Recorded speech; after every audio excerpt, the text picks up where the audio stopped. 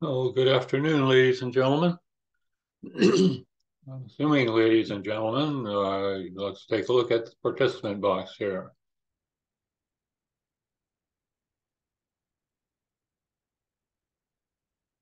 Ah, okay, playing games with me. In any case, welcome to the program this afternoon. And let's just one set of rules, very straightforward. We've got a chat box and we've got a Q&A box. And so what we want to do is confine the course, the conversation between the participants and the presenter to the Q&A box. And if there's an administrative issue that you need to deal with, you can do that in the chat box. That way, the boss and I each have our own little box that we watch. And so let's, with that as a preface, happy holidays, everybody. And let's just do something quickly. Wait a minute, I just tried to look at the participant box and it didn't want to show it. Oh, wait, all right, here we go. Now it did it. Let's make sure the raise hand buttons work also. I'm just curious, how many people here are actually working in the photovoltaics area? Or renewable energy, any part of renewable energy. Raise your hand if you're working in the renewable energy industry.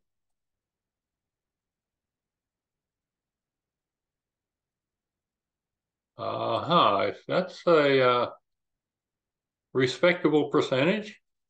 I've got 5 hands raised here. Okay, so in any case, we're going to go into a fair amount of detail today. There are some webinars you've all been involved, we all have, where they're general information type webinars where you don't necessarily walk out having an idea of how to do something more than as much as you have an idea of what somebody else might have done. Hopefully everybody will walk out today with an idea of how you might do your own battery backup system. So let's get started, because if we don't get started, we'll never reach that point. There's a number of different kinds of backup systems. One is the whole house backup system, and that would look like this. You've got the utility coming in. That set of closed contacts there is a set of contacts that we'll talk about quite a bit. If the utility goes down, that set of contacts has to open, just like if you had a gasoline generator or a natural gas generator.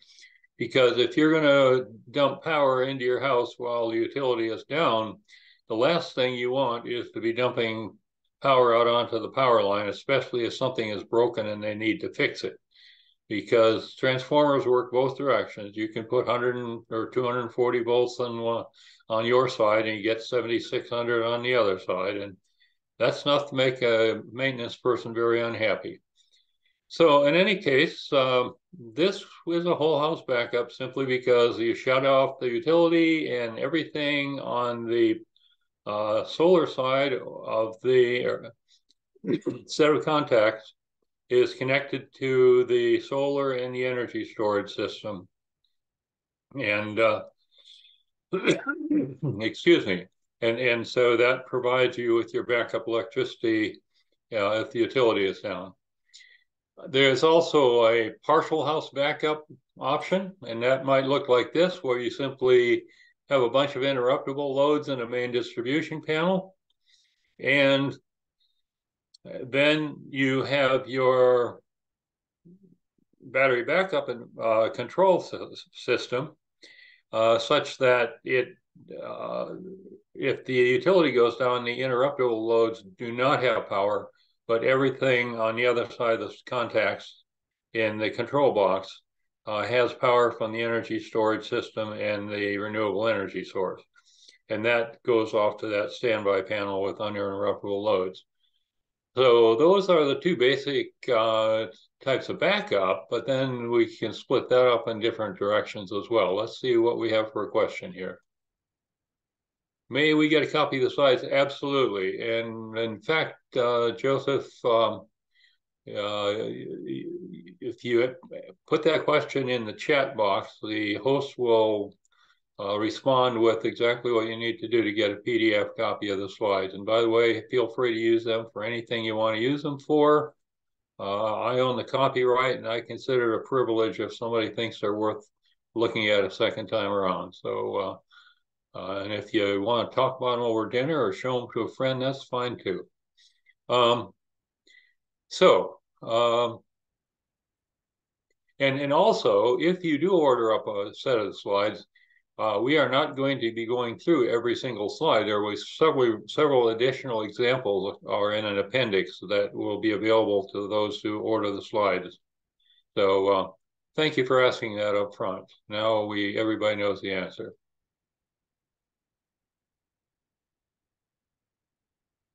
I hesitate a little bit after questions because I have to click on a few things to shut down the question so I don't answer it twice.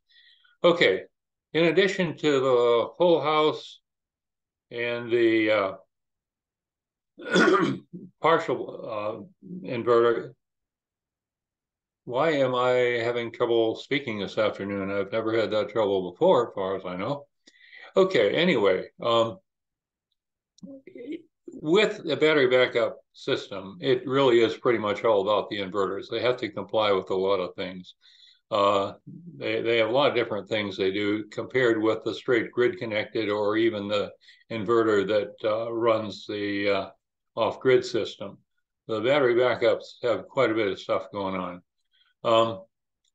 When everything is working, that is when utility's up and when any excess electricity made by the solar system goes back to the grid, it has to be good electricity. So it has to be a good sine wave. And so it has to meet certain IEEE 1547-2018 requirements to do that, which means a clean sine wave, basically. And it's a current source, and that's important too. There is a difference between a current source and a voltage source. Most of us are used to voltage sources. Plug something into the wall, that's the voltage source. Your car battery, that's a voltage source. Any other battery you've got is a voltage source. But when it goes to an inverter, the inverter maintains a constant current as opposed to, or it maintains whatever amount of current it can maintain. So that's an important thing to remember because that helps the inverters to meet all the rest of the requirements they have to keep the utility happy. If the utility goes down, then you need a voltage source because that's what the loads in your occupancy are accustomed to seeing. And if they don't see a voltage source at a nice steady voltage, then they become unhappy. And if the voltage goes too high, they could burn out. And if it goes too low, if they're a motor, they could burn out as well, because when the voltage drops, the current goes up and that makes things heat up. So even too low a voltage can be a problem. They charge batteries when the batteries connected to the system need to be charged. So, and if the sun isn't up, then the grid will do it if it's there. The input to the inverters is the battery voltage in general. Now, this is in a system where we're dividing it up into a whole lot of different components. We're going to see how the ancient historic systems work, the ones that I used to work on back in 20 years ago.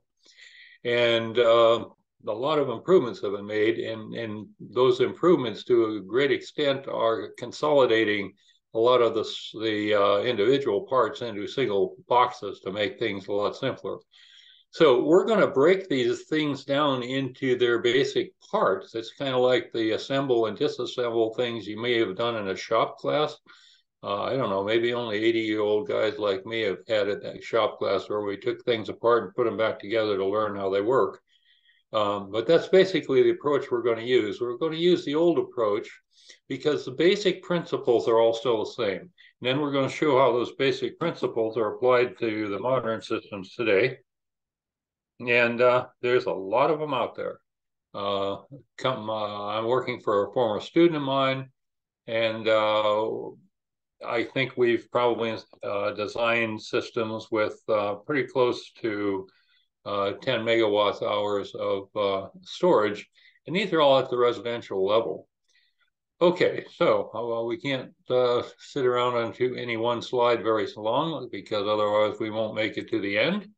So because now the individual inverters don't normally do ground fault detection, interruption, or arc fault, but the modern ones do, the older ones didn't.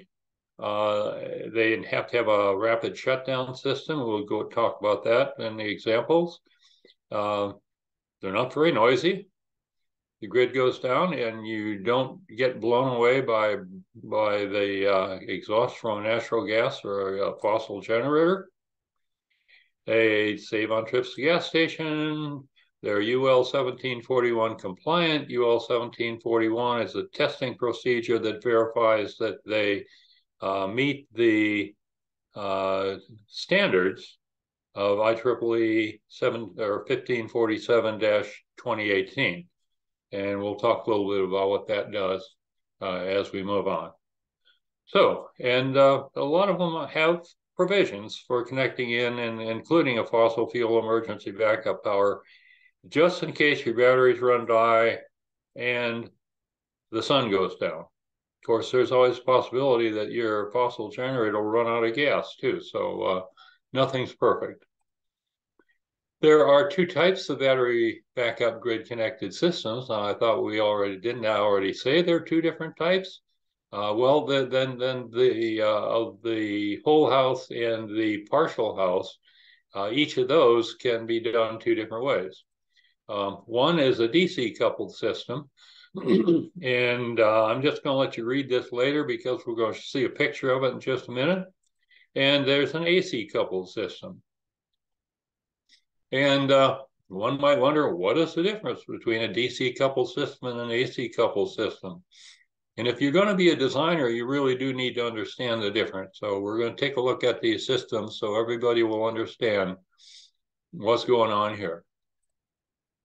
Here we have a DC coupled system. All right. And it's broken down into the finest components of it. These used to be individual boxes, but now a lot of these boxes are all consolidated into the green one. But we start with solar array up on the roof. It sends power down to a source circuit combiner box. There may be 6 or 7 circuits, and basically what we're looking at is something that is it is similar to a regular distribution panel in that source circuit combiner box. The only difference is the skinny wires are the ones that deliver the power to the box, and the fat ones are the ones that take it out, rather than the other way around. So this source circuit combiner box, who knows, might combine up to 80, 100, over 100 amps, depending on the size of the system. And out of it, it goes to a charge controller. And that charge controller is there because there's a couple of reasons. One is that you want to be sure that you maximize the amount of power that you get out of your array. And the charge controller is going to have circuitry in there to make sure that happens. And the charge controller has to make sure that the batteries don't get overcharged, or for that matter, over discharged, because that can be very unfortunate with certain technologies. Right now, with mostly lithium out there, over just discharge is not much of an issue, but you don't dare overcharge them, or then they can get warm, and then you have your problem. So the charge controller is in control of that. Now, in fact, we'll see that with lithium systems, the charge controller is called the battery management system, and it's actually an electronic, very complex electronic system that is a part of the battery itself. And we're going to get to that. Note the directions of the arrows. The power comes out of the PV array, goes into the source circuit combiner box, gets combined, goes to the charge controller, all one direction, comes out of the charge controller, nothing goes back into it. It comes out from the bottom. Then it goes to storage batteries, and you have a bidirectional power flow at the storage batteries. And then you've got bidirectional power flow such that when the storage batteries don't need the electricity coming out of the charge controller, it will go to the inverter, provided that the inverter has something to do with it. And as you can see, the inverter will either send electricity to standby loads, or it will send it to a distribution panel, or it will accept power from a distribution panel from the utility and feed the standby loads when utility is up. Now, the flow of power from the PV array, first choice is the battery, second choice is the standby loads, third choice is the main distribution panel with interruptible loads in it, and fourth choice is it goes back to utility if none of those others need it, or whatever fraction is not needed, it goes back to utility. Okay, so this is a DC coupled system. Why is it called DC? Simply because everything from the PV array to the source circuit combiner box to the charge controller to the storage batteries to the input of the battery backup inverter is DC. Okay, and once it gets in there, then it gets converted to AC and goes either to the standby loads or to the point of utility connection. Okay, here is an AC coupled system, a little bit different. Starts with the PV array and it goes directly to a direct grid connect inverter. So as soon as it comes down off the roof, or perhaps before it comes down off the roof with microinverters that we'll see later, that AC electricity is AC by the time it gets out of that grid connect inverter. And then it goes directly to the standby loads. What's the advantage there? The efficiency of that direct grid connect inverter is roughly 98%.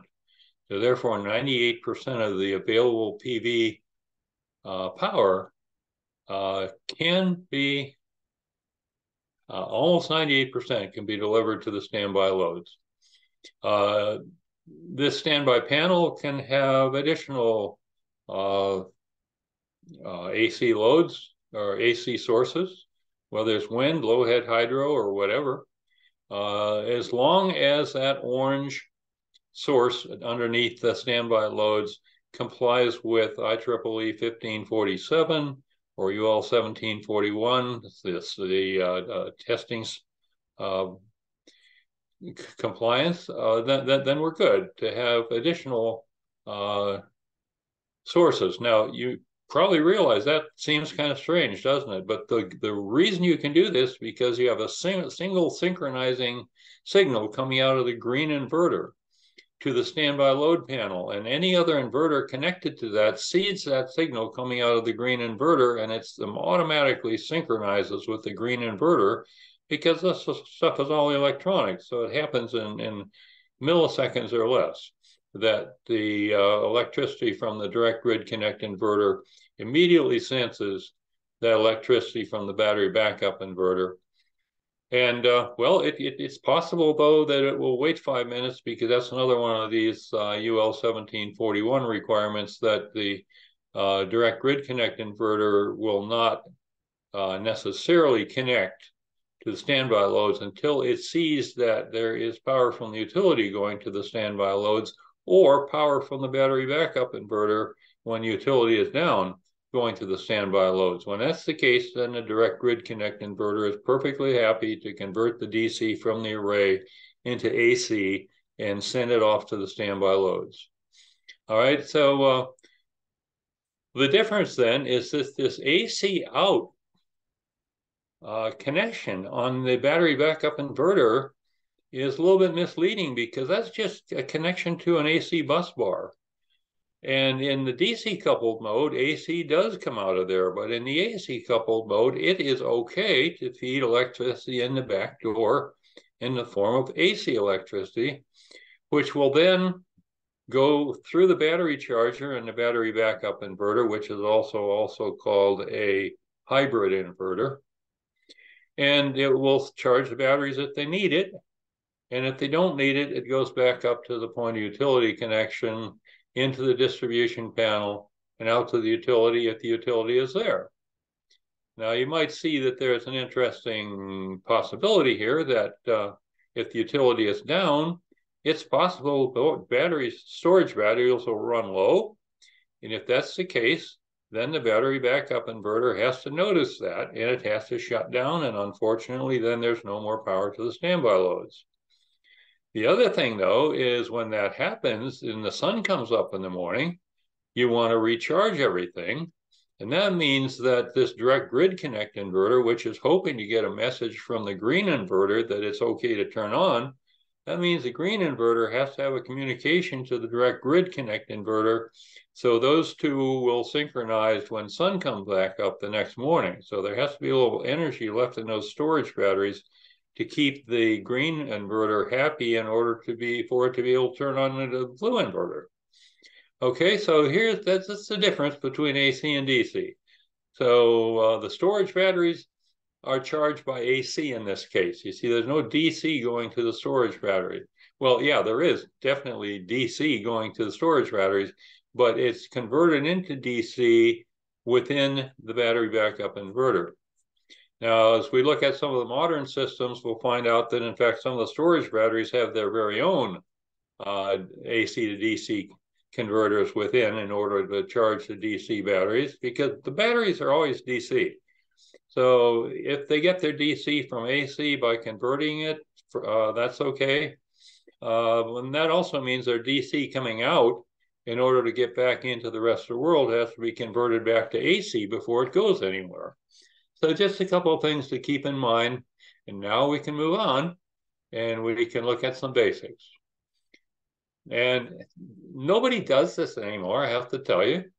But we're going to do it today just so you can get an idea of what is the capability of a backup system.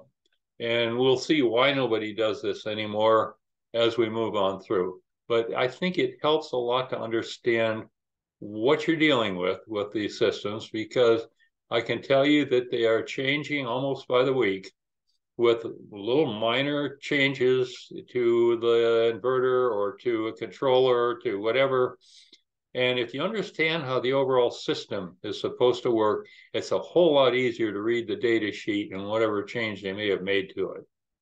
All right, so we're going to make this list, all right? And I'll write this, we'll just mark it down, because once we know what we're going to do, we'll have, here it is, like this. And so here we're going to do a DC coupled system, and it's going to be based on designating standby loads. Okay, so the first thing you do is make a list of your loads. Now, again, like I say, this is not the first thing you're going to do, but this is the way we used to do it 15 years ago. And the reason was simply because the PV systems themselves were relatively expensive. And so you didn't normally install a whole lot more than what you needed in order to back up your refrigerator, microwave, washing machine, computer, whatever. So make a list, just a lot like doing a load calculation, isn't it?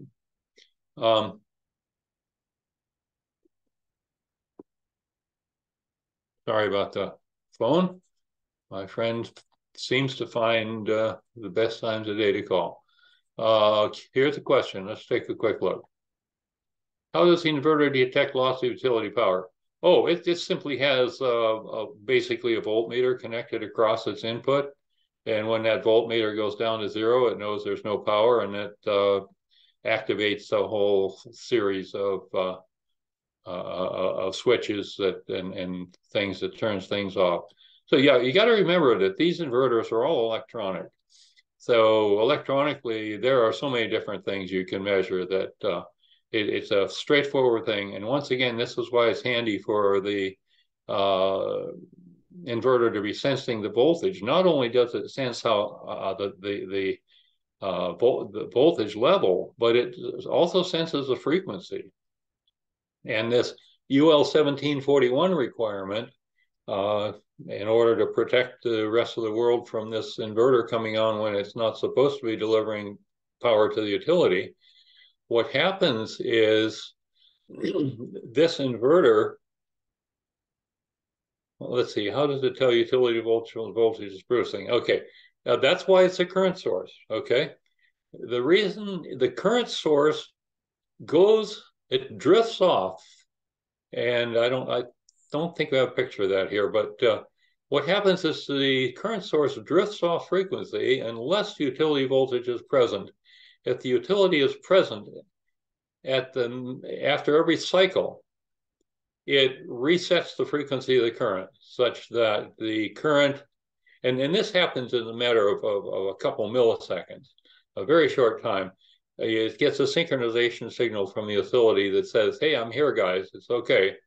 And so therefore it keeps the it keeps the inverter running. When the utility voltage goes down, the inverter notices that too, and it says, okay, I got to put on my voltage source hat now, and I have to behave like a voltage source rather than a current source. And once again, electronically, it's very straightforward to do that. Richard, hopefully that will take care of it, and we're going to and that's the whole reason why we're doing this right now, is because we're going to be doing a lot of design examples here, and I want you to understand the basics so that you'll understand the designs. All right, so this is maybe your house is different, but the point is anybody can make a list like this. And it's convenient to decide if you got 120 volts or 240 volts or maybe even 208. And you just divide it between what line are you on? Is the refrigerator, is that on line 1? Microwave oven, line 2? And see if you're putting in a separate panel to do this backup, then this is how you can wire it on that. It's because it's going to be a new panel anyway. You're simply going to move the wires out of the old panel and into the new panel. So you can wire them in L1 and L2 like this if you want to. And notice the idea that it's trying to balance the two lines as well as possible. So you notice we have 16 amps on one line and 12.9 on the other, and that's about the best you can do here. And that's assuming everything's turned on anyway, and that's never going to be the case, more than likely. So then you look on the nameplate, the refrigerator, 144 watts. I know you electricians, electrical guys are saying, well, gee, when we do a load calculation, we list the refrigerator at 1500. Yeah, that's because it's an appliance, and appliance circuits are 1500. But if you look at the nameplate on the refrigerator, it's probably going to be between 150, 200 watts, somewhere in that range. Microwave oven, washing machine. And again, these are on the imaginary kitchen and building that I created here. But whatever building you've got, you can look up the right answer if you think they might be different. And then you have to guess how long they're going to run every day. And so therefore you look at the refrigerator, 144 watts, 1.5 amps, and maybe run 1.5 amps by 144 watts is just a little over 200. 144 watts. Let's just look at the 144 watts part. If that runs about 8 hours a day, 8 times 144 is how much? Well, let's try 144 times 8 happens to be 1152. All right, so that's 1.15 kilowatt hours a day for the refrigerator. Microwave oven at 900 watts. If you ran it for 1.1 hours, that would be a kilowatt hour a day. But most people don't have their microwave running for 1.1 hours unless you're going to cook a chicken in it for dinner or something. But otherwise, 2 minutes will heat a cup of coffee pretty fast. Washing machine and so forth. So look at the yellow numbers on the bottom. The total load, everything on at the same time, is 3,424 watts. So that means you'll probably want to design your inverter to make sure it can put out 3,424 watts. And you want to make sure that each side of the inverter, between line 1 and line 2 and ground, notice that these are all 120 volt loads here. So you want the inverter to be able to put out at least 16 amps. And not only that, but you need your backup to put out at least 16 amps as well. And your storage is going to need to store 7.65 kilowatt hours a day if you go for a 24-hour period without any backup electricity. And that's pretty unusual because even on a dark day, like it's getting pretty dark again here in Florida, and looks like it's going to rain. But if I had my pyranometer out there measuring sunlight intensity, it would probably be at about 25% right now. So even when it's cloudy, you're not losing everything, but you may lose 70, 75% of what otherwise you get if we're really sunny. So in any case, it's nice to start out with a load thing like this. It's nice practice. It helps you understand what's going on. Then once we know what the loads are, then we can select an inverter. What we know, it has to pass through 3,424 watts from the utility at 122.40 volts. And you need 16 amps for line one. So if you can do 16 amps on line one, it'll be balanced. So we'll give you 16 on line two as well, or more.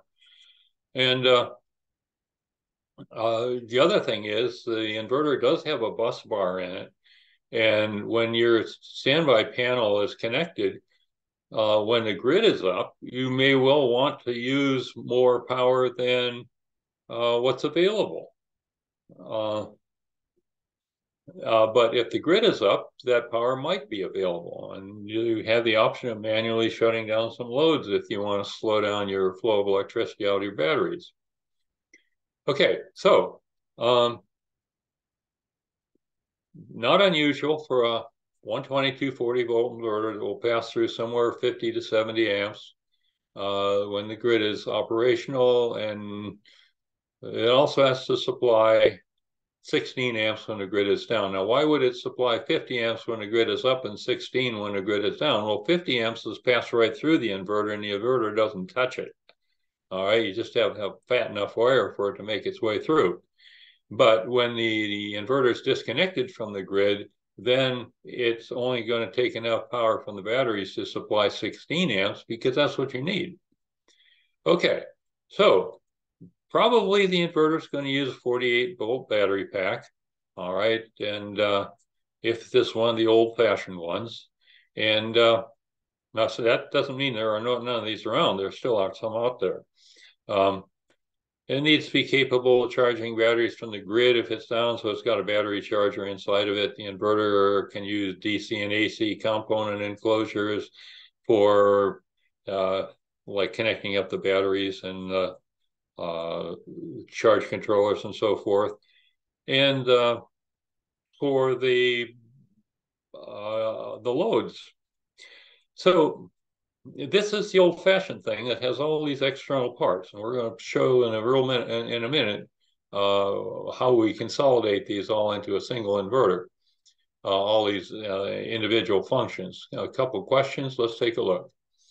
On the first line, if 144 watts and voltage is 120, how do I get current as 1.5 amps? Oh, let's see. I think what I probably did there is assume that it was not a unity power factor. And yeah, I hear you. 144 divided by 120 is not 1.5. But if you have an 80% power factor, that probably bumps it up to 1.5. So yeah, that's the other thing. And I'm glad you asked that, Dave, because these electronic gadgets are perfectly happy to supply reactive power. Generally, they don't go much less than an 85% power factor, but there are some out there that go between -1 and +1. And so no, not -1 and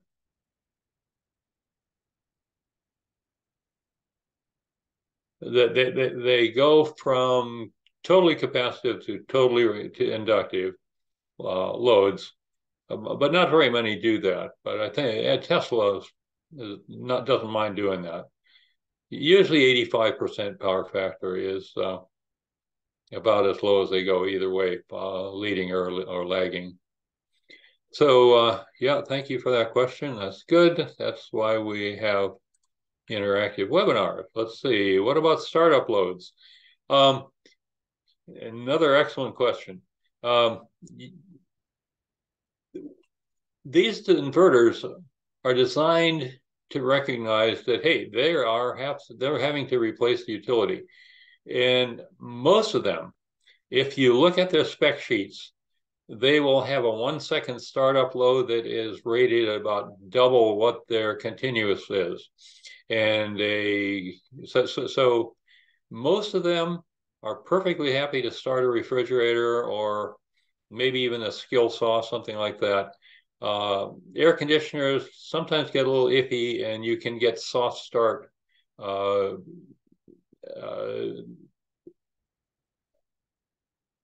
components that you can put between the air conditioner and the inverter such that it will start the air conditioner a little slower without that big inrush to get the compressor going.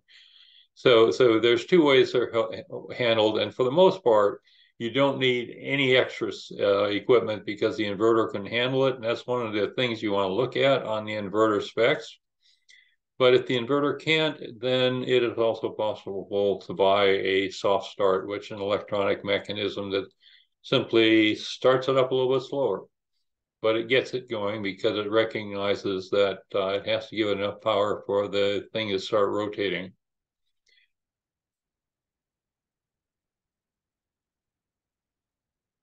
Okay. So what else we got? All charging set points are programmable, several battery technology choices. Okay, so let's look at some features of a couple of inverter models. And again, this is stuff, I'm not going to read every word here because if you really want to dig into this stuff, you'll order the slides and you can read through it again. But we're going to look at some specs on two particular inverters. One's a 4,000 volt ampere. Notice here the rating is in volt amperes, so they're accounting for reactive power here, or an 8,000 volt ampere unit. This is one manufacturer that makes some inverters that still come close to looking functionally like the older ones from a while ago, even though they got better design, better components, and so forth. So the thing about these is they work with the legacy values of old inverters, and they do that with frequency shifting. That's the AC coupling, and what that means is that they can turn off or slow down that AC inverter that's connected to the grid, not to the grid, to the PV array. When the array is generating more power than is needed, what happens is these inverters change their frequency. So the other inverter thinks the utility frequency is going up. And when the utility frequency goes up, then that's a sign to the inverter to back off. So again, that's one of the features and one of the convenience of having it as a current source. But also not just sensing current or voltage, but sensing frequency, because that gives it a message when it needs to slow down. Okay, partial list of technical specs. Here's the two inverters, and here we're talking about surge, and this answers most of those previous questions. The 4,000 VA machine will give you 8,500 VA for 100 milliseconds. That's pretty good starting inrush current. And for 5 seconds, you can have 6,000. So that's 150% overload for 5 seconds. And you can run for 30 minutes, you can run this thing at 4,500 VA, which is just a little over 10% overload. But the continuous power rating for 3 hours, it'll run forever at 4,000 and it'll be perfectly happy as long as it's got the input power to give it a chance to operate. And notice that the 8,000 VA machine is basically two of the 4,000 VA machines. And you can see what the voltage ranges are. 40 to 64, that's DC battery voltage. All right, 122.40 is the AC output voltage. And that's generally you can get your full power. Some of them will not give you the full power at 120 volts. They'll maybe only give you 80% of full power at 120. You do have to have a little bit of power coming off each side for some of the units. And again, that's on the specs. AC output current, continuous 16.7 to 33.3. Look at this 16.7. We need 16. So it looks like 4,000 is looking good here so far. Maximum AC input, 50 amps at 240 volts. DC input current at the rated volt ampere output, 92 amps. Notice that 92 because this is a 48 volt DC input. So current times voltage equals current times voltage. If you have 48 volts, you need a lot more current to get the same power that you might have at 240 volts. And the continuous battery charging current, 57.5 amps on a 4,000 VA machine. And weighted efficiency, 92.5%. Now, there's your disadvantage on this machine. If you're going to go all the way through this machine before you start delivering AC power to a load, you're going to lose 7.5%. Whereas on the AC coupled machine, you're going through an inverter that doesn't have all these fancy features for charging batteries and all, but what it does have is the ability to operate at about 98% efficiency instead of 92.5% efficiency. And, that's not just a 5.5% increase in efficiency.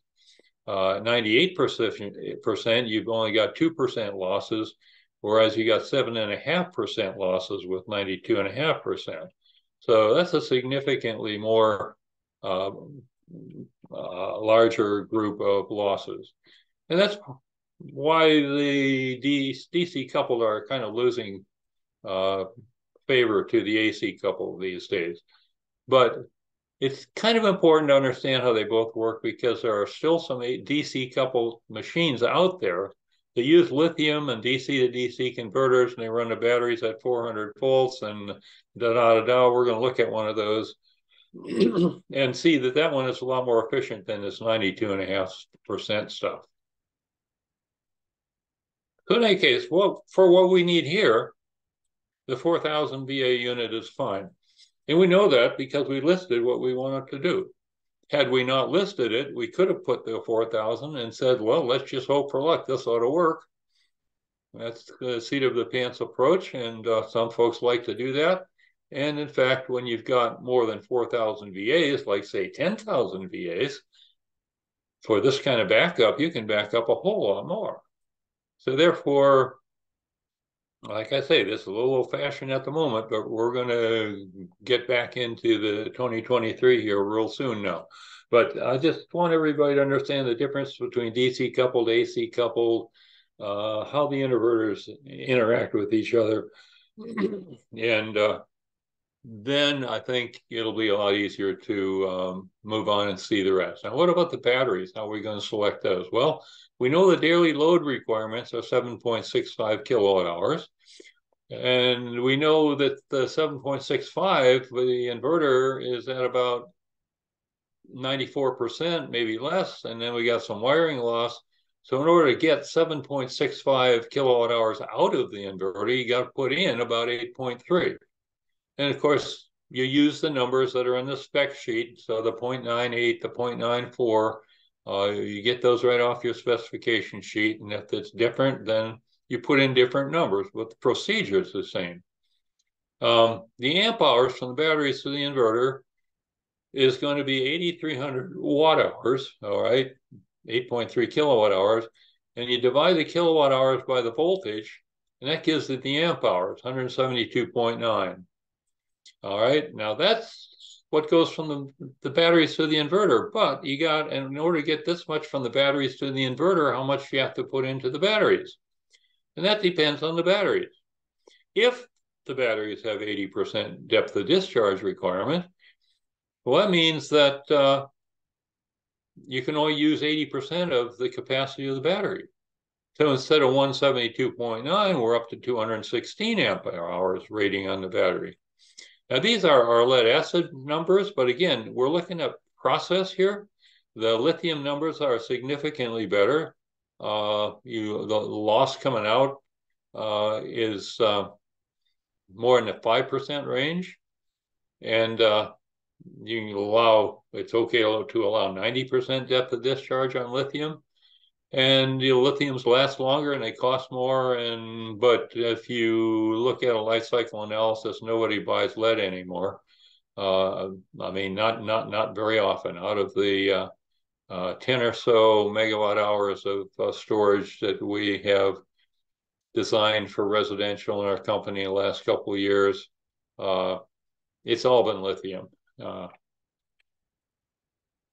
And even at 48 volts, it is oftentimes the 48 volt systems are also pretty much lithium. So if you want 1 day of storage, then you have to allow 24 hours for these 216 ampere hours to discharge, and you're not going to discharge all 216. But in any case, there's special batteries for this.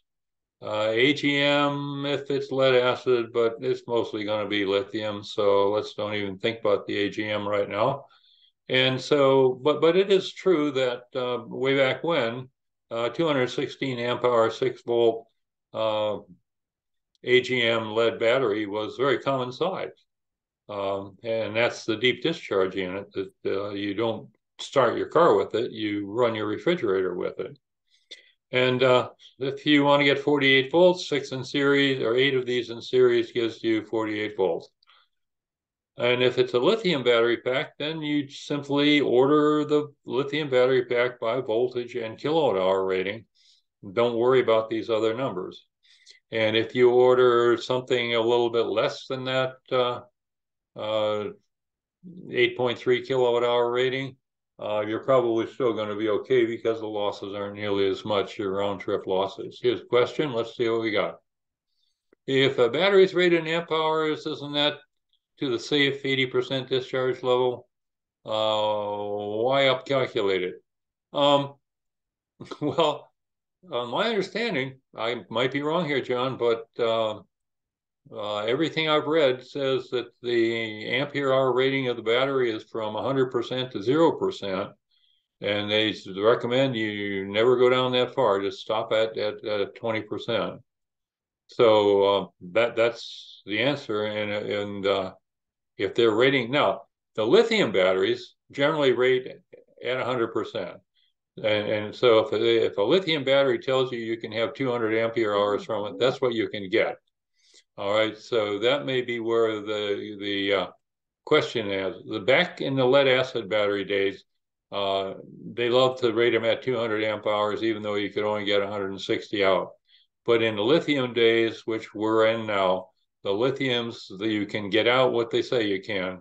For example, the N phase, not the N phase, well, the N phase, they'll say you get 10 kilowatt hours, and indeed, that's what you get. If you look at the Teslas, 13.5 kilowatt hours, that's what you get. Or they'll maybe say it'll hold 14, but we're only rating it at 13.5. So effectively, they're rating it at what you can drain out of it without damaging it. So again, have to compliment y'all on some really good questions today. I appreciate hearing those. Actually, I'm not hearing them, I'm reading them, but about the same effect. Actually, much better effect because I can read better than I can hear. And here's the voltage kilowatt hour ratings, and they are the actual what you can get out. There's no playing around with the lithium. Okay, and they've got their own battery management systems, and those battery management systems are really fussy. That they don't measure the state of charge by the voltage. They measure the state of charge by integrating the amount of current that goes in on a cell-by-cell basis. And we're talking about individual cells about the size of a AA flashlight battery. or a AA TV remote battery. And so you have to put a whole lot of those into a 10 kilowatt hour battery, like in the thousands. So and anyway, that's another problem for another day, to figure out exactly how many cells you need to build a 10 kilowatt hour battery. And that's an interesting thing in itself, because the cells themselves are roughly 3 volts each. So to get to 48, that means you got 16 in series.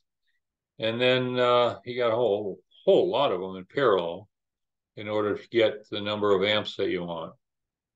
So we haven't said anything about the battery discharge rate. We've only said we need a certain number of kilowatt hours. But depending on the technology, there is a maximum rate at which you can discharge a battery. And we're going to come across some AC type batteries that have all kinds of electronics inside.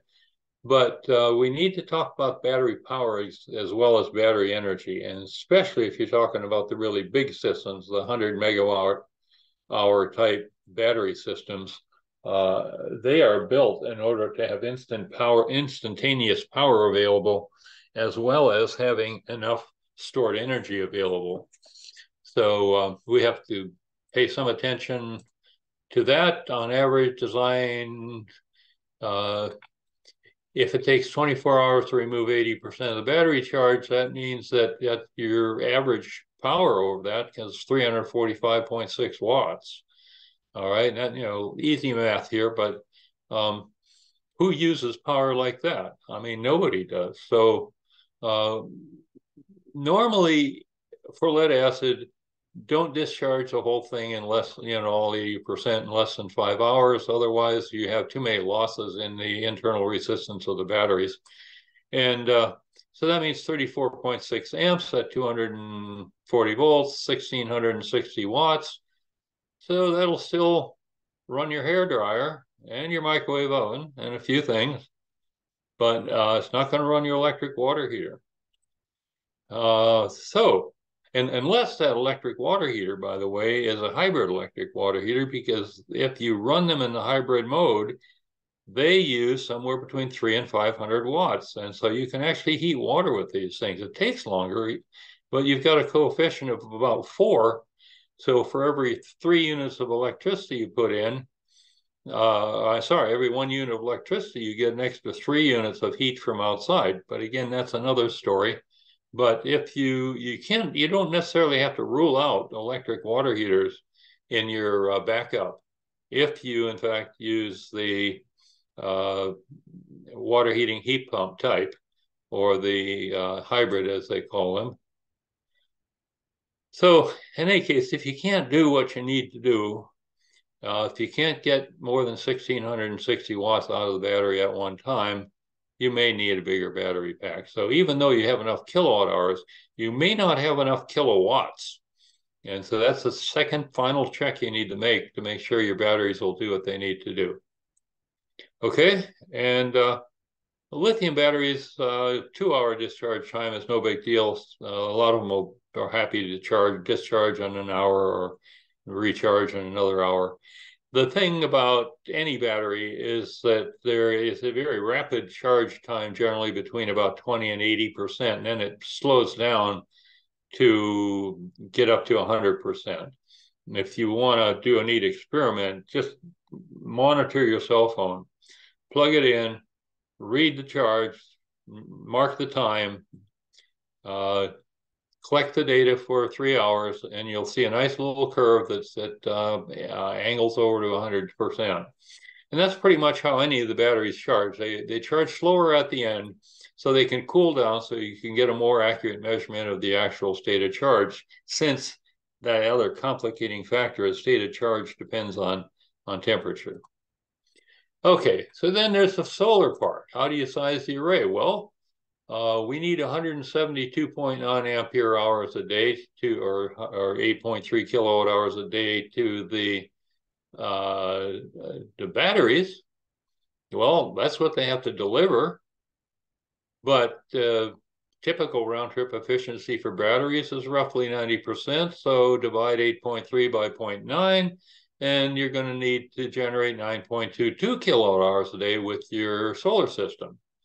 So how do you do that? Well, what you do is you go to a simulation program like the National Renewable Energy Labs System Advisory Model, which is free, by the way, and something every engineer should have for playtime, because it is really neat to simulate the amount of electricity you can get out of a photovoltaic system or a concentrating power system or a whole lot of other things, all for free. Just give them their email address because it's government sponsored, paid for with your tax dollar. And they want to make sure that Congress knows that all of us engineers have got copies of this to justify them improving it again for next year. So it's a really fun thing to play with. Recommend it highly. It's a good therapy.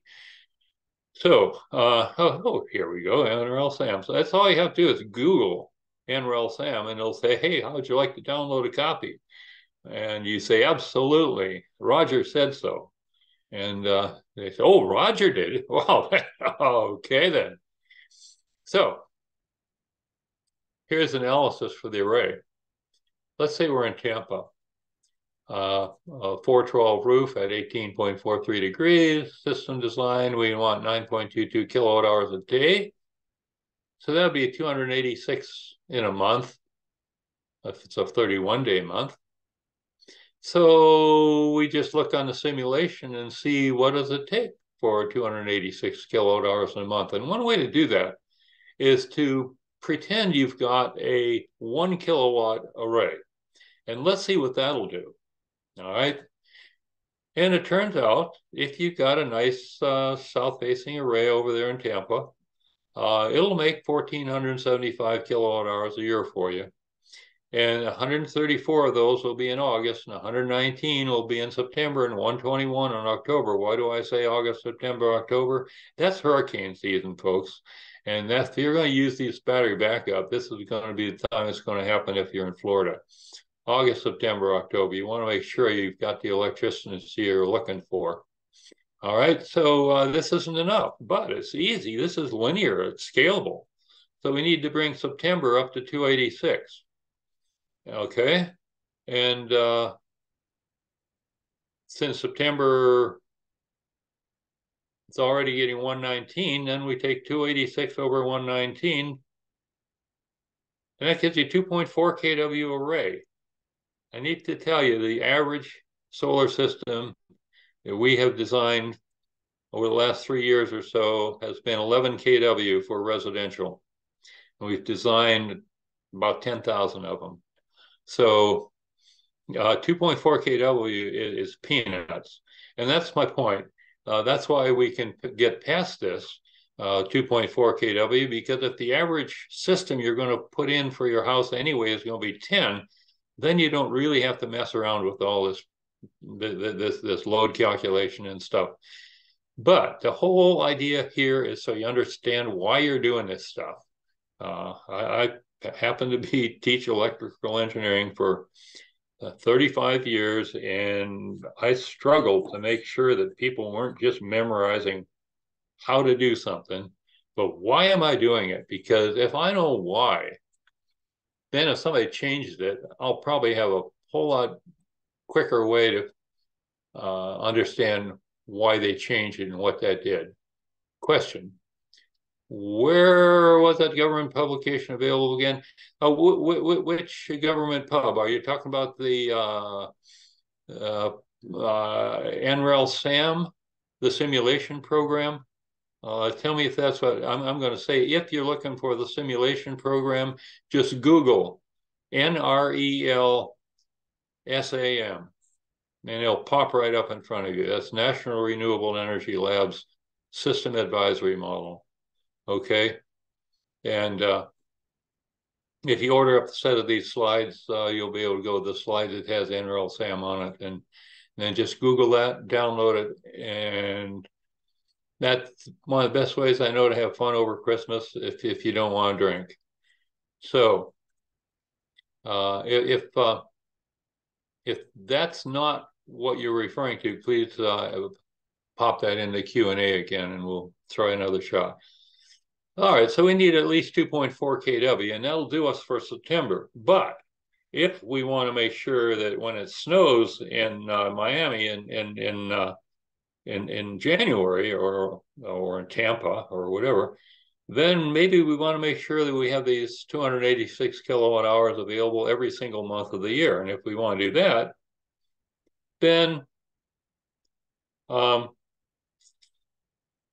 this is what the 2.4 kW does for August, September, and October. And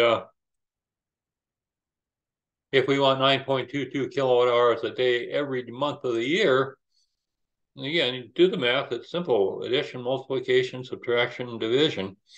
And you're going to increase from 222 to 286.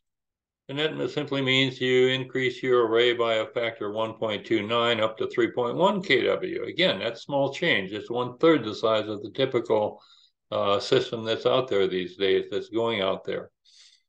And these systems are making electricity, the life cycle costs about 7 cents a kilowatt hour, depending what direction you're looking, and a few other factors, but 7 cents is a fairly decent number.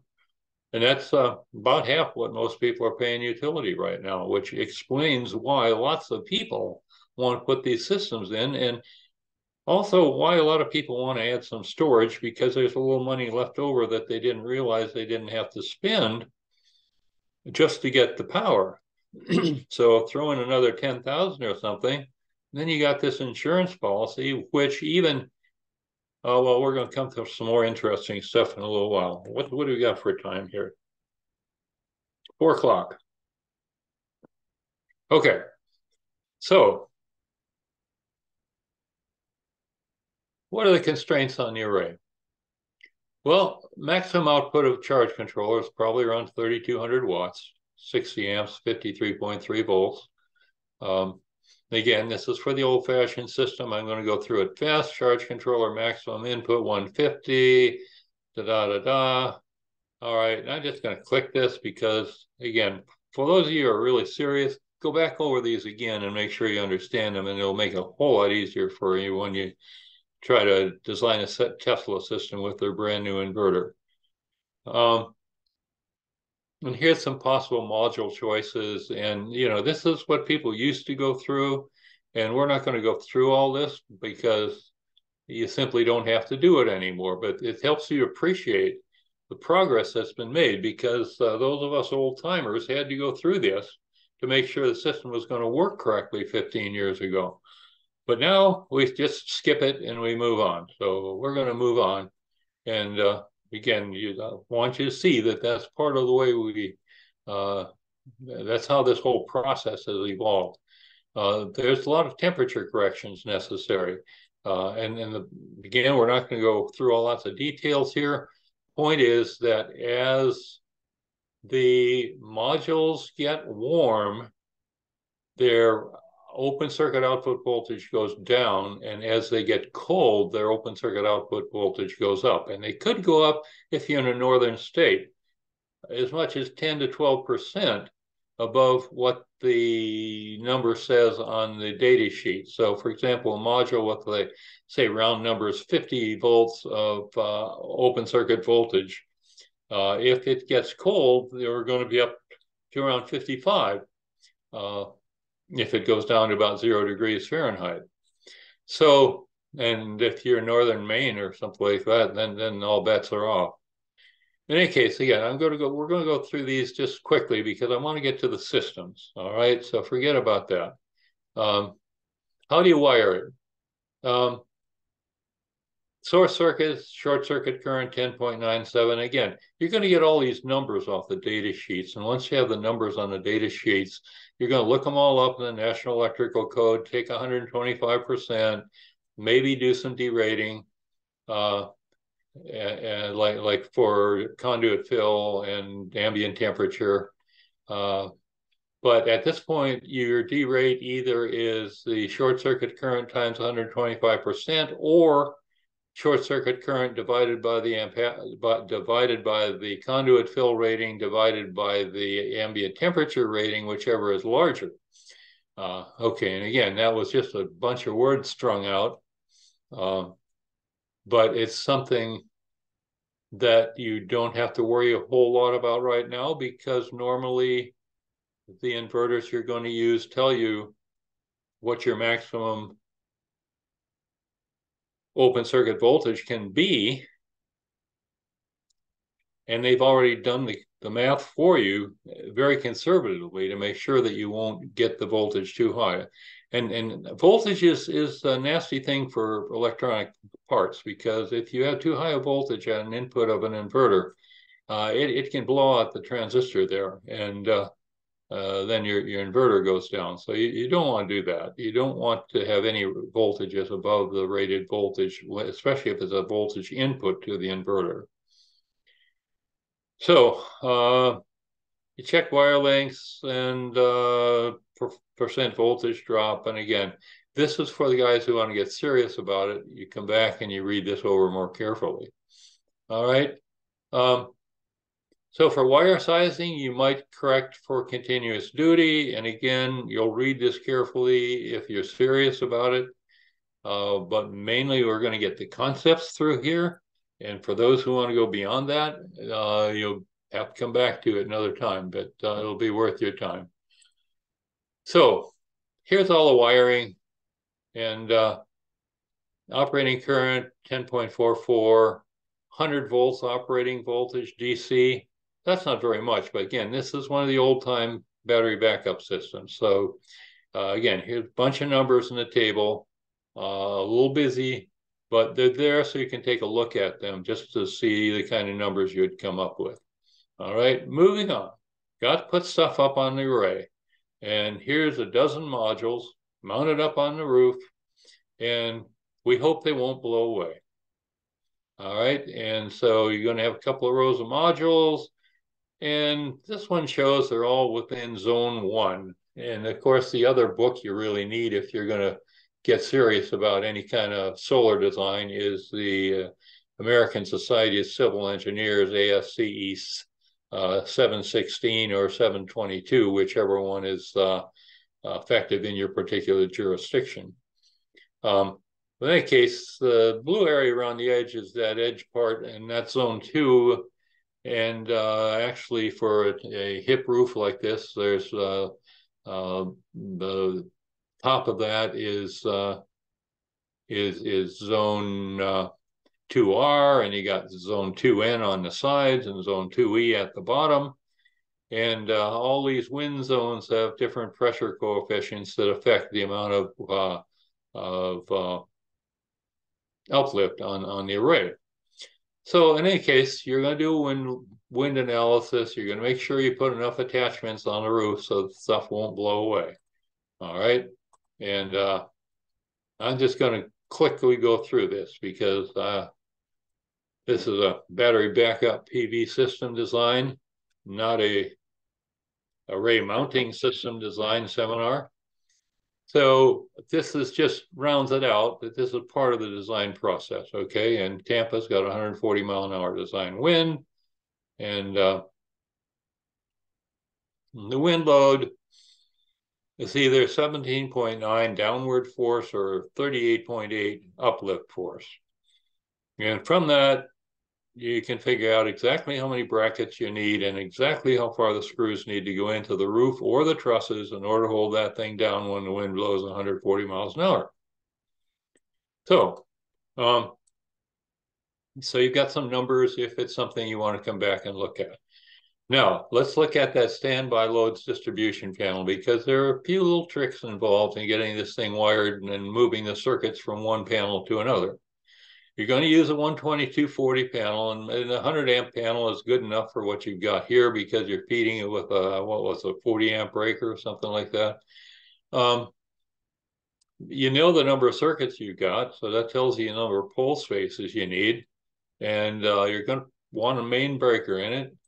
because there may not be a place for that main breaker elsewhere. In other systems, there will be, and you will not need a main breaker in this panel. So again, it's going to depend on the system that you decide on. You can move two-wire branch circuits by just moving the hot and the neutral over to the new enclosure. Just disconnect it from the breaker where it is, a couple of wire nuts, send it on off to the other panel, and you've effectively wired it to the new backup panel, and it's no longer present in the old panel. So two-wire branch circuits, no big deal, and that can be done that way for either a 120 to ground or 240 between the sort of thing you'd have on a water heater, but not the sort of thing you'd have on a dryer or a range that needs a neutral. So, but the two-wire branch circuits can easily be moved. And for that matter, the three-wire that has a neutral can be moved as well, but you just need to move all the wires. And the interesting thing is the multi-wire branch circuit, the one where you got two lines and a single neutral. And there you need to make sure that if one side of a multi-wire branch circuit gets moved to the backup panel, the other side has to be moved there as well, because they're both supposed to be connected to a two-pole circuit breaker, so that if you turn off one of those sides, you have to turn off the other side. These are common, like if you're split between two bedrooms, but particularly when you've got a single circuit breaker, one half of which is running the garbage disposal, the other half of which is running the dishwasher. And you get somebody lying on their back under the sink working on the power in those, and they shut off the dishwasher, but that double gang box is still hot with the garbage disposal. And what a surprise that is to find a hot wire in that box. So you got to be a little more fussy with your multi-wire branch circuits. Otherwise, grid goes down, you're good to go in that particular panel. And it's possible your inverter will come with a bypass switch so that you can run the utility straight to your standby loads and bypass the inverter, but that way you don't get the backup from the inverter. That's only for maintenance purposes. So, another thing that happens, you're going to have an inspection. The inspector is going to look, make sure everything has got the correct arc fault and ground fault on those circuits that you played with, and maybe every other circuit. And they might even require you to put a new smoke alarm in your master bedroom. So these are things that you need to be aware of what might happen in the local authority having jurisdiction that need to be done in addition to your fancy new battery backup PV system. And there's equipment grounding and bonding, and good old 250-122 has the rules. But again, these are all well-defined in the National Electrical Code. So again, for the really serious folks, you're going to read that again another day if you're not sure. Anything more than 80 volts on DC side, you need arc fault protection.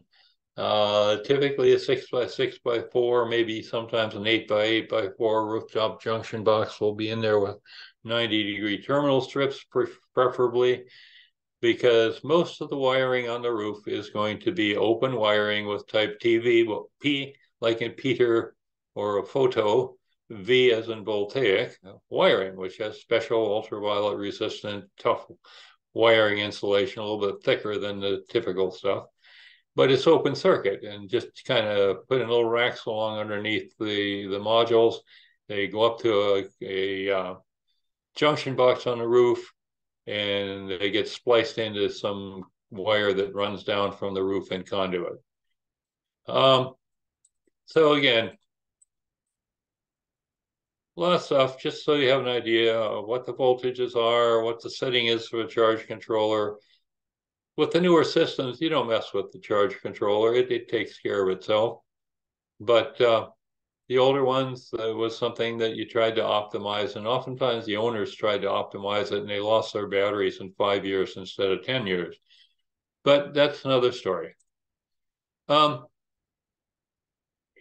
Let's look at a schematic now of this 120-240. All right, it's probably going to look something like this, the one we just designed. All right, it's got those 12 modules that we showed. They're going to be in 2 strings of 6 each. They're going through that short circuit combiner box, and you can see where they're actually not in 2 circuits of 6, they're in 4 circuits of 3. And that's because you need to keep that open circuit voltage below 150 volts, and these things are probably around 40 volts each if they are 60 cell modules. So you don't dare go more than 3. So you got 4 circuits coming down, each protected by a 15 amp circuit breaker. And they're going into, now this may not be quite exactly either what happens either, because most of the inverters now, not all, but a goodly number of the inverters are transformerless, and they need to use an ungrounded array. And if that happens, then each of these wires is going to have its own fuse. All right, so again, we're going to come to the newer stuff real soon. And here's what the circuit is for the one we just went into gory detail on. And now we don't have to go into quite as much detail on the other ones because we already know the detail. So, for example, rather than all the stuff we just looked at, we can put it all inside of 1 or so boxes, like this one. And here's this yellow box, this is the inverter. It's got a connection to the main distribution panel. All right. And in this one, your array can go up to 600 volts maximum instead of 150. That's 4 times as much voltage. And what that means is for the same amount of power, you've got 1/4 as much current. And since losses are I squared R, you have 1/16. So you reduce your wiring losses, voltage drops by a factor of 16 by going up to 600 volt array instead of 150. So then there's a single DC connection out to the batteries and a single connection out the backup panel. But you notice you don't see any of this charge controllers and any of that stuff because it's all inside the yellow box. Okay. But if I'd shown you this first off, you wouldn't appreciate it. Now, I can't, I'm just really curious here. I'm going to look at participants. How many of you appreciate knowing how nice it is now to have the yellow box rather than about 5 other littler ones? You can raise your hand if you want. Wayne and Richard and Thomas and Charles and John and Joseph. Yeah, I mean, this is really a good deal, isn't it? Okay, then. So thank you for, actually, I did that for our host. He has to, I think, send in a report that everybody stayed awake through the whole system, through the whole. I'm not sure that's really true, but and anyway, I try to keep it. I'll do my best to keep it interesting. If it's not sufficiently interesting, you can put a note. I was going to say it could go in Q&A. But, oh, there came one right now. I was thinking of some other places you could put that note, but okay, let's see. Don't electric utilities typically require a separate meeting of the PV? They have to change out your meter because if you have PV, you might be exporting some electricity to the utilities. And so they just need to keep track of the amount that goes to them versus the amount comes to you. Now, other utilities have a production meter that they put right at the output of the PV.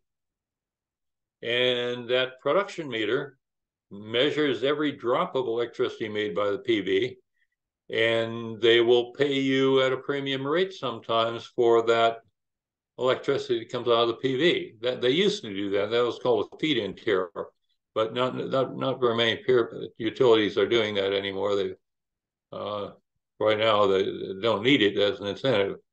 So the yellow box, yeah, it's got overcurrent protection in it to the backup panel.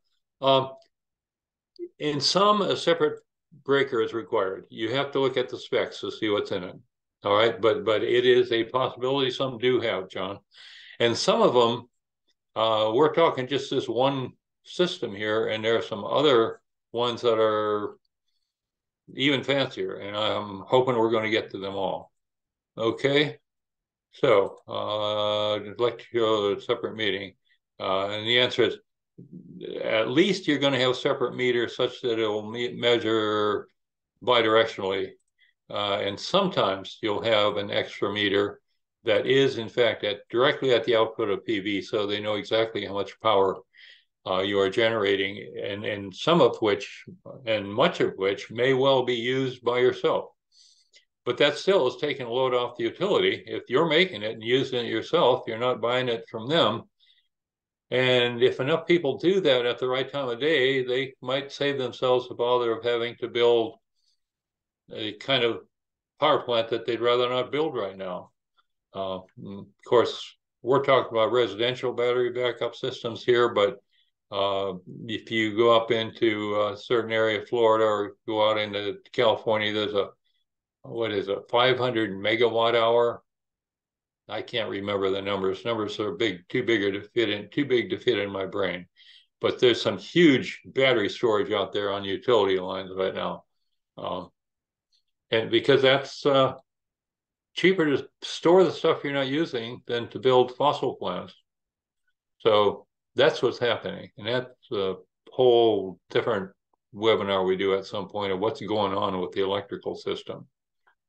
So anyway, here's a 2021 DC coupled grid connected battery backup system. Let's take a look at it. It's got your interruptible load panel, okay? Utility coming in there. You got your inverter, DC to AC. You got your PV system going into the inverter. And you got some DC storage going into the inverter. Notice these are connected to the same bus bar. That means the DC storage is operating at the same voltage as the PV. And this could be 400 volts. All right, this is one system like this happens to use optimizers and fancy. I tend not to use names of suppliers because I don't like to show any particular preference. There are lots of good ones out there. You kind of have to see whether they meet your specifications you're looking for. As long as they have their UL listings, they are acceptable for use in a system. So just read the spec sheet carefully. And then you got that standby panel, because without standby panel, the interruptible loads, the backup is not doing much good for them. And you notice that that main panel there needs to have a switch in it that will open up. But anyway, here's one existing panel, one new inverter, one new battery backup system, one new PV system, and one new standby panel. But that's not, well, there's a whole lot more than one part in the PV system, but the way folks are able to install them, they strike those chalk lines up there in a hurry and get those holes drilled, and before you know it, you've got an array mounted on a roof. It takes maybe about a day. So once they get at it, this goes pretty fast. So this particular system has DC strings, but each string, each module, each individual, no, this is not each module, but the strings are optimized with DC to DC optimizers. And what they do is they adjust, they are DC to DC converters. So they convert DC at one voltage and one current into DC at another voltage and another different current, such that the products are about the same. So power in equals power out, about 99% efficient. And what they do is they match up the string voltages so that even if one of the strings is facing in a different direction, the optimizer is going to make sure that that string puts out as much power as it possibly can. And so each of the two strings each one might deliver a slightly different amount of power to the inverter, but they're delivering it at the same voltage. So therefore, when you put voltages in parallel, everything is happy. All right. So storage is DC, but it's got DC to DC converter because you're storing it at something around 400 volts, even though the batteries inside that little pale blue box are probably about 48 volts. The in and out voltage is going to be at about 400. And imagine that when your voltage is a whole lot higher, instead of having two wire out of the storage in and back, you're able to use number 10. Because your current drops down to something in the neighborhood of 20 amp range, depending on whose system you use. Okay, so these optimizers also, when they see that the inverter is no longer putting out AC, the inverter sends a message up to the optimizers because the inverter controls the optimizers. And again, these are electronic gadgets. And it tells them, hey, the utility went down, and according to UL 1741, you guys shut down. Unless this is a legitimate system, but if you need to shut down the array at the roof during a power outage, because it's going to be on, there's a special switch that turns off called a rapid shutdown switch. And if there's some emergency responder up on a roof and you flip that switch, then there's no power that's leaving the array, the boundaries of the array. Here's an all-in-one DC coupled system right here. And that's the one you just saw the schematic of. And would you believe that that inverter is rated at 7,600 watts? That's not very big, but the batteries are kind of big. And they are up, I don't know, these batteries are capable of having, I think, three different, they add increments in about 5 kilowatt hours each. So each of those can be about 15 kilowatt hours of storage. Actually, I think they go up to 18. So 6, and with two of them, we've got 36. So that's a lot of backup. Well, you saw that 8 kilowatt hours of backup does a pretty good job. If you got 36, you just might be backing up your entire house. All right, here, why do I guess at it? 8.6, 11.4, 14.3, or 7.1 kilowatt hours, 4 different configurations. And they're 46.8 volts, and they're good, and each battery is good for 3 kilowatt hours. So we got 281 volts DC, round trip battery, some numbers. But the main thing is what you get out of the batteries. And what you get out of the batteries is a relatively high voltage DC that is fed to the inverter at the same voltage the array is coming down at. Lots of good fancy array monitoring and control, or system monitoring and control. So here's some alternative basics. How do we do? How to look? 4:29, half hour left. No, actually, we start at 2 minutes after, so we get an extra 2 minutes. The other way, rather than starting with the load first, a lot of people like to just look at the roof and say, how much can we put up there? And then you configure the array, and maybe you use modules with microinverters. Each module has its very own microinverter, and what that does is every module is optimized with the microinverter. And the microinverter being current sources, they're all connected in parallel. Currents in parallel add. Voltage of the system is 240 volts AC, so that's what's coming down off the roof out from underneath the modules, because that's where the microinverters are. Pretty fancy. A little more expensive, but really incredibly fancy and reliable. Microinverters themselves now have 25-year warranties. Figure out what the AC power is going to be. And that's simply going to be N times the number of inverters times the rated power of each inverter. That might be 290 watts, 325 watts, 349 watts. All depends on which one you decide you want to use, and some are even more than that. And then normally you'd want the AC output rating about 67% of the AC rating of the array. That was good up to about a year ago, and now that all changed again. They've developed an improvement on the module on the microinverter. The reason for this rule right here, the 67% rule, is that the previous microinverters were a little harder to back off, and when the batteries were up close to being fully charged, the excess PV coming out of the microinverters had to be bypassed and shut off.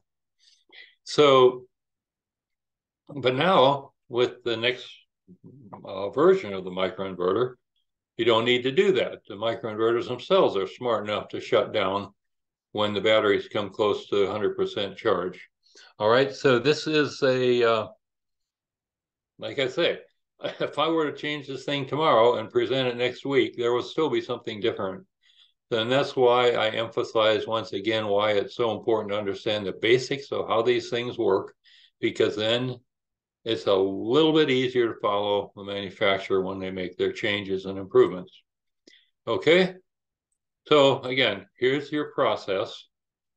You find a roof, looking for some modules on it, and put some modules on. There's some there, 5, 6, 7, 8, 9, 10, or whatever. But maybe you put a few over here too. The ones on the first ones, of course, going on the south side, and they probably make electricity for about maybe 7 cents a kilowatt hour. The east ones probably goes up about 8 cents a kilowatt hour. And guess what? You can do the simulation on NREL SAM to see whether it's worth it to put these on the east roof here. And for that matter, the ones on the west roof. And not even that, but you might even want to put some on the north side. It's unbelievable. I never would have believed anybody's putting modules on the north side roof 20 or 15 years ago. But now, at least here in Florida, we can justify modules on a north roof, and they will pay for themselves at a rate of 9 cent electricity instead of 7 cent on the 6 to 7 cents on the south roof. So they don't make as much. You make maybe 1,000 kilowatt hours per kilowatt per year on the north roof and 1,500 on the south roof. You still make 2/3 of on the north of what you make on the south. And if you need the electricity, or if that's the way your house is oriented, maybe some is better than none. And you can do the math to analyze whether it's worth it. Anyway, then we have to decide how to connect these modules. And if the microinverters are 290 watts, very common size, then you're going to have 240 volts AC and maximum current output of 1.21 amps. And they act as current sources. So a 20 amp circuit means you can put 13 of these on it. And why 13? 13 times 1.21 is just under 16. Well, that's because your circuit has to be designed at 125% of the maximum current output. That's how you design your wire and your overcurrent protection. So you're looking at 20 amp circuits with minimum number 12 wire. And I don't know what happens in your neighborhood, but most people down here have been so used to using number 10 wire for wiring arrays that they wouldn't use anything different from that no matter what, even though oftentimes number 12 is more than enough. So in any case, you get 13 of these on a single circuit. So notice these are marked 1, 2, and 3, and 4. And 1, 2, 3, 4, 5, 6, 7, 8. And 8 threes, and 2 and 4, 6, and 6 are 12 number ones, and 3, 7, 8, 9, 10, 11, 12 number two. So this another thing that's important is that the length of the strings don't have to be the same because of the current sources in parallel. you get the 1.21 amps maximum, or less than that, out of each micrometer that you see in front of you here. We have a question. What do we got? If the north-facing modules make 2/3 of the kilowatt hours of south, wouldn't the effective cost? Yeah, what did I say? 3/2, yeah. Well, 3/2 of 6 is 9. So that's relatively close. But you're right. You must use a calculator to figure that out that closely. But yeah, it's about 50% more, or the value. They make about 2/3 as much electricity. And, a lot of people don't want to do that, but some people, that's about all they can do because that's the direction most of their roof is facing. Back in 2010, I took a job with some former students trying to convince architects that in 2020, you could be able to make electricity cheaper than you could buy it from the utility. And you would really be doing your clients a favor by giving them a fair amount of south-facing roof. Anybody want to listen to that? Nah. So you have a house with 10 roof sections, and maybe 10% of the total roof is facing south. And that's a little crazy. So, but it is what it is. And at least now for those folks, they can be making 8 or 9 cent electricity instead of 7 or 6. So anyway, how do you connect the modules? And here is one way you can do it. And but it's okay because of the microinverters. You just don't want more than 13 in a single string. It's convenient to group the modules, the 4s together on that one roof, the 3s on the other roof, without stretching some of the 1s over to the 3s. And it's also significant from a voltage drop in efficiency that you don't feed these strings from the end, but you feed them from the middle, so that on a string with 8 modules in it, you connect it to the ground with connecting in the middle with 4 modules going one direction, 4 going the other direction. That means you only have half as much current from each side. But it's even more significant than that because every time you add another module, you add another 1.21 amps. That's if they're working at total capacity. And so by the time you get to the end, you got a fair amount of current. All right, that's some of the finer points there. In any case, 13 times 1.21 times 1.125%, 19.7 amps. Use your number 12 or number 10 wire in your 20 amp circuit breaker and you're good to go. Combine the outputs of the 4 circuits. What do you got? You got 9.68 for the 8 module circuits and 1452 for each of the 12s. This doesn't show a grounding conductor, but it means that your AC power rating is going to be 11.6 kW. Your DC power rating is going to be 14.8 kW. And you think, well, gee, that's kind of silly. You're going to waste 3.2 kW. But no, you're not going to do that because as that array gets warm, the power output of the modules goes down. So when the sun is shining directly on it, wanting to make it maximum power, guess what happens? They get hot and they don't put out maximum power anyway. And rarely does the module put out more than 80% of its rated power. And that's why the utilities, when they try to give an AC rating to your system, they don't rate it, the AC output, according to the DC input, because they know that in the afternoon or early morning or even almost overhead, there's always a reason for the module not putting out its rated power. And that's why you talk about the power rating, but what really counts is the number of kilowatt hours it's going to make in a year's time. And that's how you justify your math, because that's what you're paying for anyways. You're paying for the kilowatt hours, unless you're in a commercial with a general service demand rate or something. But you can do the math on those equally as well. And that's why commercial systems are selling like hotcakes as well. So 370 watt modules, if you got 40 of them, that's 14,800 watts. And you notice that fits fairly conveniently on a house, and without even using the north roof. And I've been telling you about 11,000 as being the average size that we've been designing. So 290 watt maximum microinverters, yeah, 11,600. There's your AC rating, DC to AC ratio of 1.28. And that means it turns out you can have a DC to AC ratio of pretty close to 1.4 with almost no losses. So there's no need to upsize all the inverters and everything in the wire because your loss of the year is maybe 1%. And you can lose 1% a whole lot of other ways if your array gets dirty or anything else.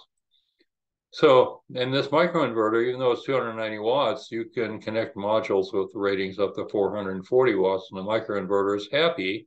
If the module tries to get more than 290 watts to the microinverter,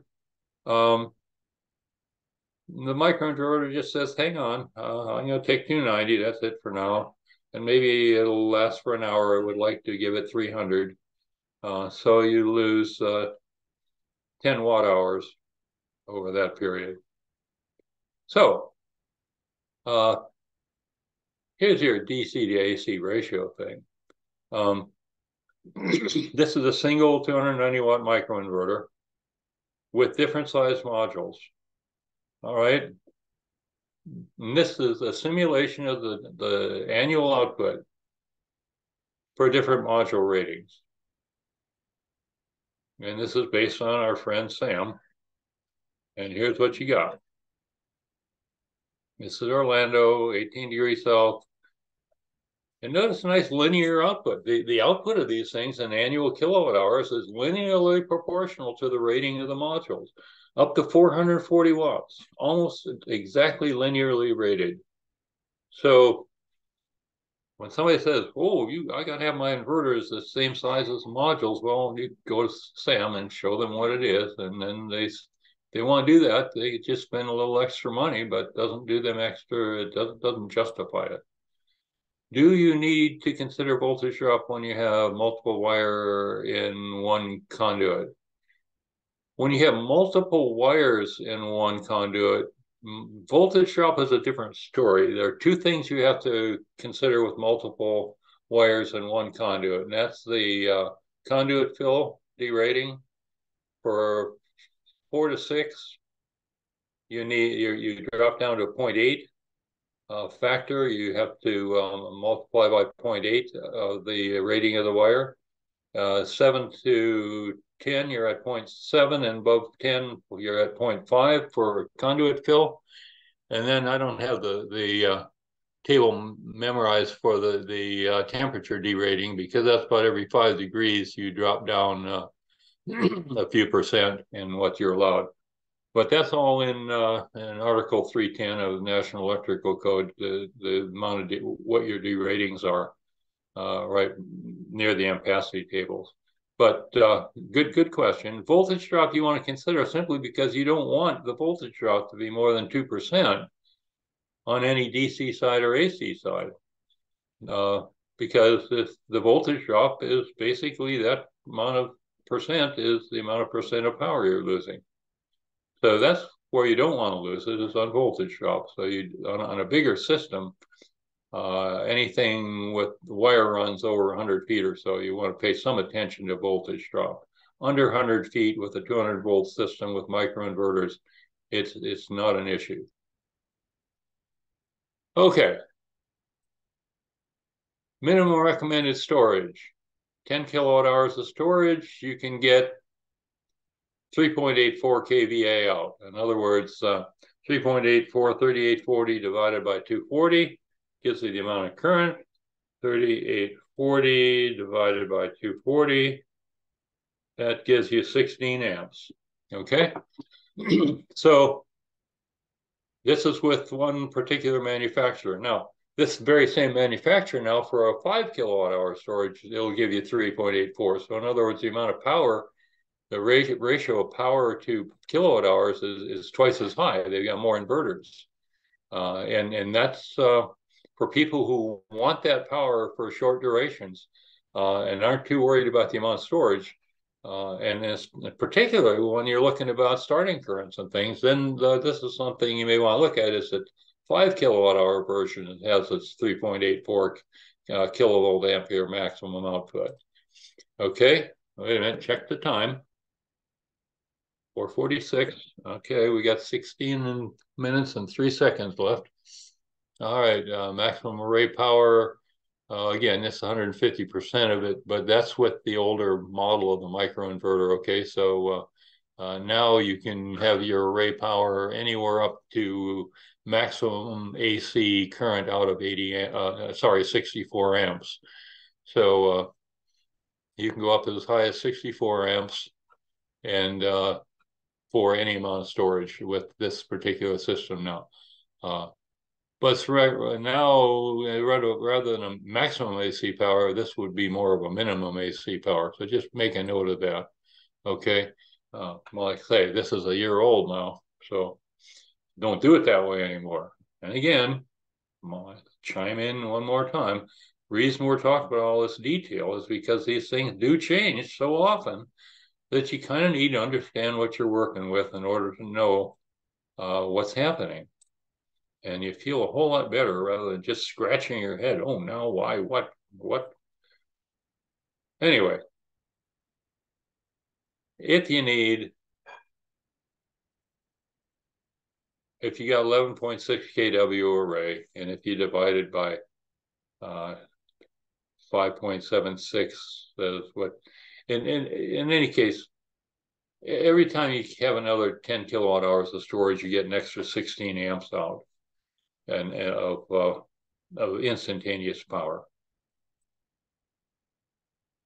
Most of the storage is lithium these days, and they've got battery management systems, and they just absolutely, you short that thing out and you get 16 amps. That's it.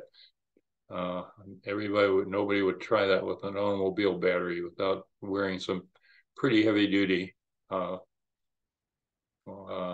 flash gear. And again, they change this all the time. Right now, at the time, depending on which model of the unit, you could daisy chain them, 2 of them.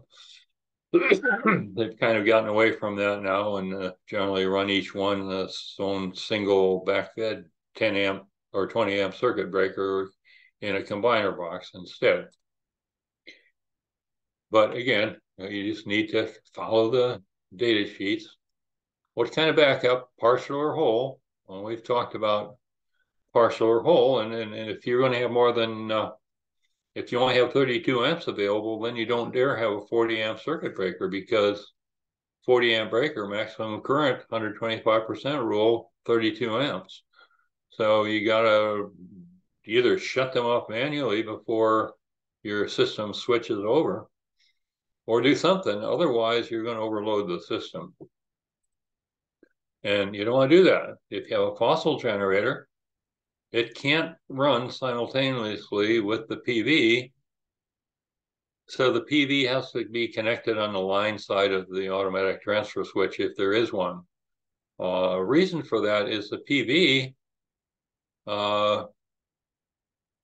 actually prevents any DC from coming back into it, unless it's a whole lot higher. But the fossil generator, if you've got excess AC that's not being used by your loads, it's going to want to go to the generator, which means it's going to try to run the generator as a motor, which is try to run the prime mover backwards, and that is not a happy situation. So you have to be really careful if you have fossil generators available to make sure that they can't simultaneously interact with the PV. Now, there are ways that fossil generator can be on while the PV is on, but it's some interesting switching you need to do to make sure you don't damage the generator. Oh,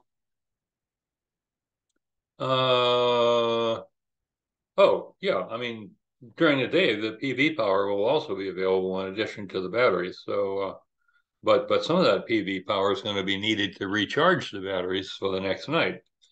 But there may be some extra PV power during the day. So configure the system controller. So what's the system configuration mean?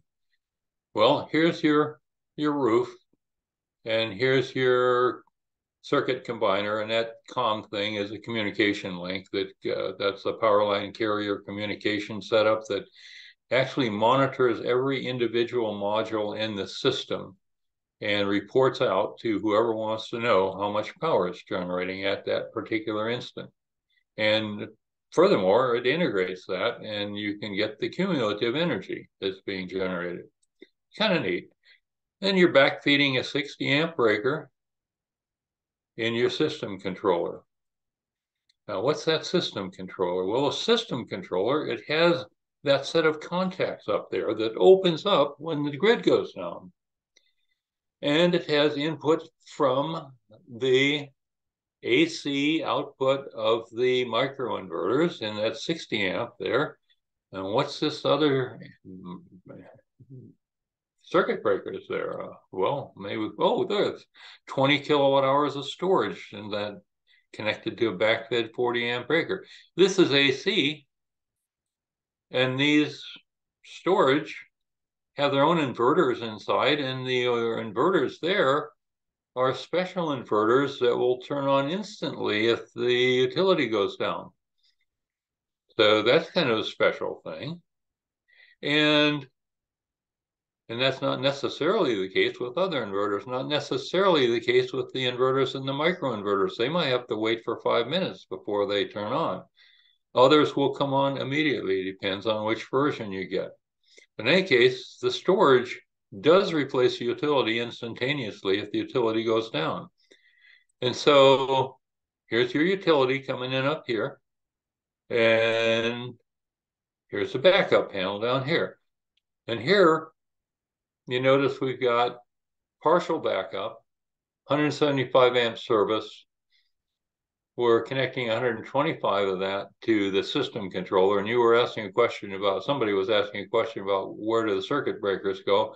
Here's a case where the system controller can have its very own circuit breaker, and this circuit breaker can be service rated 25,000 AIC. Let's see, questions. Let's see what we got. And by the way, if your chats are questions, please put them in the Q&A.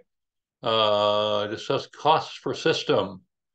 I could discuss them. The PV part is typically neighborhood of $3 a watt. Then you get a 30% discount. So you're down to $2.10 a watt for just the PV part. Prices I'm hearing for 10 kilowatt hours of storage are in the neighborhood of $10,000 to $12,000 for a 10 kWh. And so that's the best I can do, unfortunately. These things change. Let's see, pros and cons of the PV system. Well, now you mean the whole system, PV plus storage? This is an AC coupled system, because notice we're coming down from the roof with AC. So that's a good thing, because that means the path to the backup panel is very low loss. It's highly efficient. The microinverters themselves are not necessarily quite as efficient as a string inverter. There are trade-offs, and these all are system specific to be able to say which is better. And so pros and cons of the system. Well, there's something we haven't even talked about yet, and that is another one of the the nice features here is that the IEEE 1547-2018 allows for utility to talk to your system. And if it's 5 o'clock in the afternoon and they really need some additional electricity to help them offset their peak load, they can talk to your storage system and say, hey guys, can you, we know that you're capable of giving us 32 amps and about 75 watts, 75 kW, sorry, 7.5 kW. Would you mind sharing that with us for an hour? And we'll pay you good money for that, like maybe 25, 30 cents a kilowatt hour. And the storage things, they kind of look at each other and they nod their head or wave, whatever. and within about a millisecond, well, about less than a second, they've negotiated a price of electricity to be sold back to the utility to help stabilize the grid. Typical Tesla Powerwall storage voltage is 120/240. Typical power or volt amperes is 13.5 kilowatt hours. And most of these things, batteries, controllers, inverters, have lightning protection. Yeah, they're mostly built in. You need to check the data sheets about whether you have lightning protection. Okay, let's see.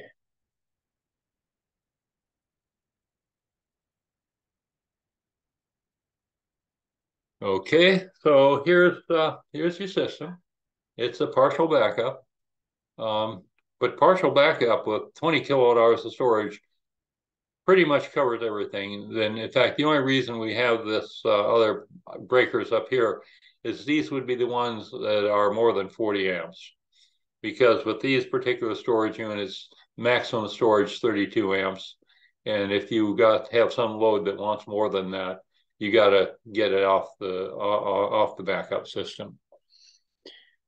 So, okay, contacts open when utility is lost, and the system's on its own. All right, got to check here a little more frequently on time here. 4:57, 5 minutes, and we have to be done. Okay, let's take a quick look at possible operating modes of the AC coupled systems. One, if the grid is up and the sun is up, fine. They make electricity, and the excess goes to the grid. Grid up, sun down. Well, obviously, if PV is not making any electricity, so everything's fed by the grid. Grid down, sun up. Well, it means your battery backup inverter just disconnect from the grid, and whatever power is being made by your photovoltaic system is either going to be used for charging batteries or running loads. And as long as you don't overcharge the batteries, you're fine. And as long as for whatever reason, you don't over discharge, you're fine as well. And number 4 is grid down and sundown. There, the batteries take over, and they have to make sure to make it through the night. And it's up to the battery backup inverter to or the hybrid inverter to make sure that it can tell the microinverters, in this particular case, come back on in the morning. And there's a number 5 that's not listed here, and that's what I was just telling you about, that now it is possible for you to sell electricity to the utility at a premium rate when they need it, because they have to pay an awful lot of money if they have to turn on a natural gas generator for a short time. If your duty cycle is short for something that has expensive fuel, then you've got to make up the cost of that fuel and the initial operating installation cost by charging more for that electricity. But you got to do something to make sure everybody gets what they need, even during peak load time. So lots of interesting stuff's going on these days there. What about the Powerwall? Here it is, right here. You got utility, main disconnect, you got some interruptible loads. The Powerwall can, in fact, do whole house backup. We've done systems with up to 4 Powerwalls. That gives you 54 kilowatt hours of backup. And that's 120/240 volt AC, because the arrays, the Powerwall itself, as you can see, it has a built-in rectifier and inverter.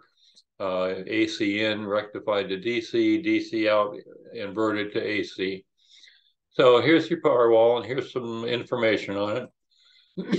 The array can use straight grid connect inverter, or it can use microinverters. And the Powerwall people gotten into the business of making their own straight grid connect inverters as well, but they have not gotten into the microinverter business yet. So in any case, few operating details here. And you can see all this in the diagram here anyway. That automatic relay there isolates the rest of the system. No, the automatic relay the uninterruptible loads and the combiner panel can be acquired all in one box. The Powerwall, of course, has its own inverters. The PV inverters could be microinverters. So there's a Powerwall system, at least one version of it. How does it operate? It's an AC coupled battery backup system, a whole house or specific standby loads, your choice. And here's your 4 situations. And it simply means that the Powerwall, another thing, and most of the systems now are equipped to do this. And here's that system we saw on the very first slide with the covers on. And there's your gateway, combiner panel, standby load panel. And that's your PV coming in from the grid connector inverter. And here's, that was, you could see the Powerwalls. AC module storage with storage. Here's 26 kilowatt hours of storage. AC PV combination. This is your rapid shutdown switch that even though your backup comes on seamlessly when the grid goes down, if you have to turn off the grid, you have a button you can press that does that. Let's see, that's your grid automatic disconnect. That other switch in there is the one that goes off when you hit the rapid shutdown, because then that shuts off your AC supply from the modules to the system. And it also shuts down the rapid storage. So fossil fuel generators, yeah, we mentioned them earlier. They can be incorporated. The instruction book tells you how to do that. If the array is oversized right now, we don't worry about it. Unless it's more than 80 amps for a particular system, you just bypass and go straight to a connection, a line side tap, as it's called. And this is all in chapter 705.12 of National Electric Code. Gives you all the different ways you can connect in. So again, excess PV is not a big problem now. It was a year and a half ago, but not now. Some of the battery backup systems will scale up pretty big. Again, you got to read the instruction books. So now what? More communication control, more sophisticated utility bidirectional interaction, integration with other sources and systems. One thing that's going to be interesting is electric vehicles, because they've got like up to 100 kilowatt hours of storage in a big Tesla. How about the moon, sun, planets, stars, whatever? Anyway, this is probably a hint that we're about done. How do we do on time here, folks? 5:04, 1 minute over, huh? So anyway, that's where we're headed. Now, as I mentioned here, I'll just flick here, but there's a bunch of a couple of additional examples of larger systems here, like this one, for example. So if you want to get these and take a look at them, just order up the slides, follow the instructions in the chat box. And I thank you all for joining us today. And here's all the information you need from the boss up there in Maryland. Wait a minute, I'm sorry, I think he's in Virginia.